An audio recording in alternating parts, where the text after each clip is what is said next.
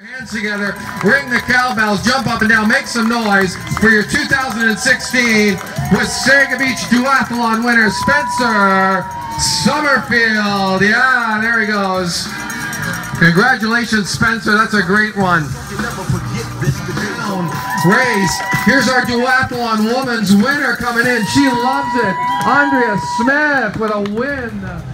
Here's Spencer Summerfield, Wasaga Beach Sprint Duathlon winner, first win of the year in the series here. Of course, one of our ambassador athletes. So take us through your race today. I know you came zooming by on the bike. Was that where you did most of your damage as usual? Yeah, I usually make up about 2 minutes on the bike. My run's pretty decent, but I'm usually a couple minutes down from the leader.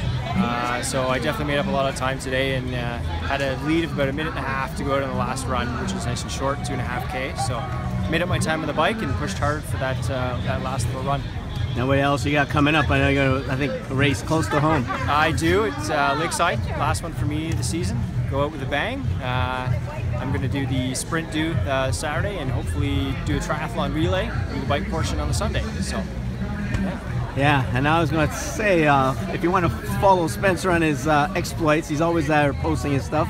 So maybe put a plug for your Twitter, Instagram, all that kind of stuff. Easiest way is go to my blog. It's spencersummerfield.ca. I post all kinds of stuff, articles. You can catch my Instagram, Strava reports, race reports, all that fun stuff, and all kinds of Recharge with Milk stuff, of course, too.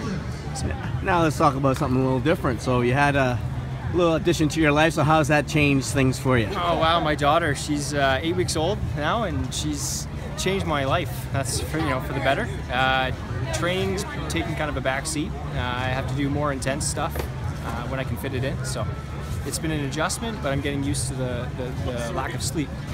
So I try and put words together. Yeah, no, she's great, and I think it's a great addition. Yeah, so we'll talk about maybe a bit how about that training. So how have you adjusted? I mean, you're still seeming to be hammering it out there and on the bike. The bike's my strong point for sure.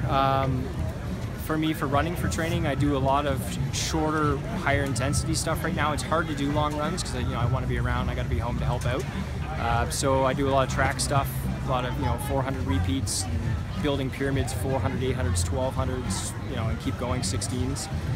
So I do those, predominantly more than anything else. And then some hard, intense intervals on the bike too to match it, keep the speed up. All right, so see you at Lakeside, and congrats for today. Thanks very much.